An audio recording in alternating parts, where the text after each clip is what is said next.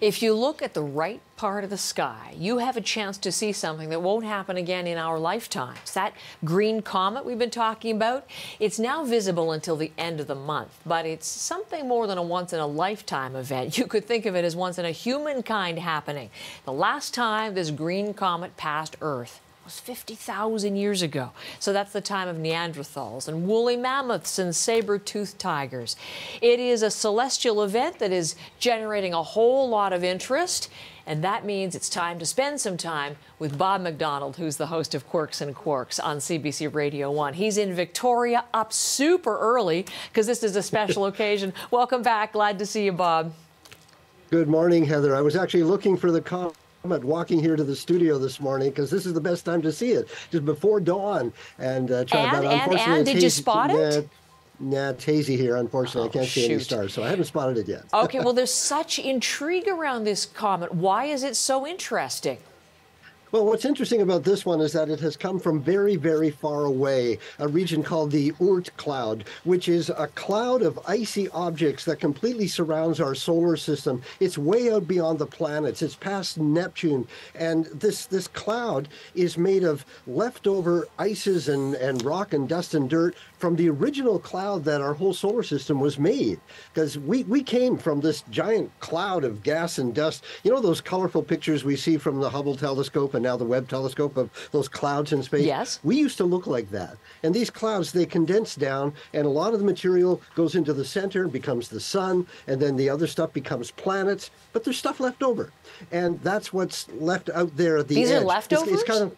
Yeah, they're leftovers. It's sort of like if you're making a pie, you know, and you get your dough or your flour and all that stuff, and you make your nice ball of dough on the table, and then there's all the stuff left around the edges that you don't use. That's what this is. So it's very, very old. It's very old material. It's primitive. It's more than 4.5 billion years old. And every now and then, one of these little ice balls gets knocked out of its position, and it comes down in towards the sun and visits us. So this is like a free space mission. It's coming to us, goes around the sun, and then goes back out again. And this particular one takes, as you say, 50,000 years to do that, to go into the sun and come back out again. So it's been a long time. So that's since a huge orbit. Huge. And it'll be 50,000 years before it comes back. Yeah. So that's partly why it's special, but this one's also interesting because it's green. Now, why is that? Well, that turns out to be one of the ingredients on the comet. There's carbon there, and it's called it's two molecules of carbon that are together, and when ultraviolet light from the sun hits it, they split apart and give off green light. And this is how we study comets. We look at their color. We look at the tail behind the comet, which is dust and debris that's coming off it, because comets are made mostly of ice. And as they get closer to the sun, that ice turns into a gas, and the dust is released, and it forms this long tail. And with our telescopes and spectroscopes, we can look at what that stuff's made of. And again, we're seeing the ingredients. So carbon, that's kind of exciting because we're made of carbon.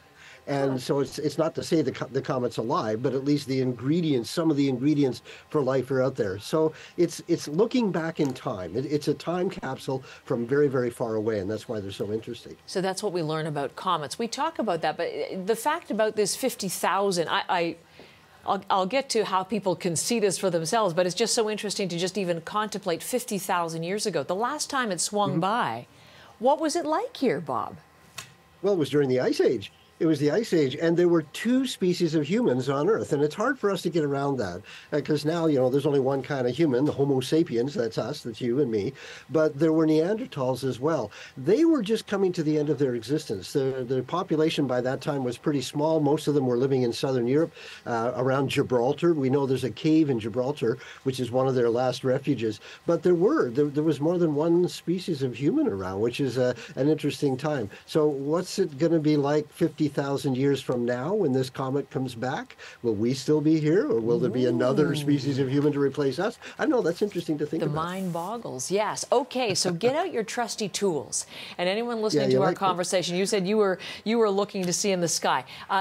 Right now is at the closest point, which is still 41 million kilometers away, which is astounding to me. But right now it's at its closest point, but it is still going to be visible for the foreseeable future. How do people see it?